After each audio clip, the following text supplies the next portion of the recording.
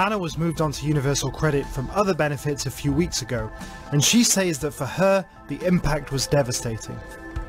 They said you have to apply for universal credit, but you have to do it online. So they made me do it online, and I applied for it. They said all the benefits are going to stop. Child benefit, child tax credit, income support, council tax, housing benefits, all going to stop until you get your next payment. And they've turned around and said I have to wait between 6 weeks and 3 months before I get a payment.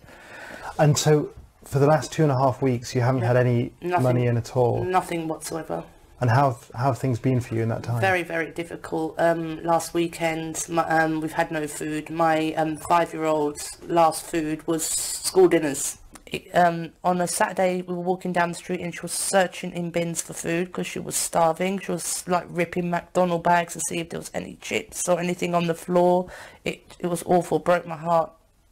Sunday, there was no food. She was going to bed. Her stomach was rumbling. I'm hungry, I'm hungry, I'm hungry. And she had no food Saturday, Sunday, went to school really, really hungry.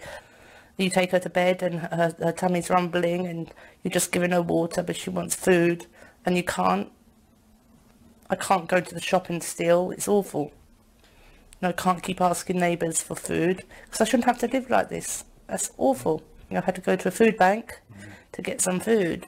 You know, without that, I would still be without food now. I don't know if I'm going to still have my house because I need to pay my rent.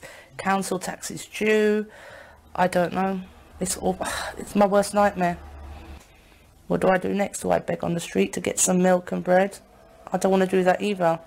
But it might come to the stage where I have to. I have to.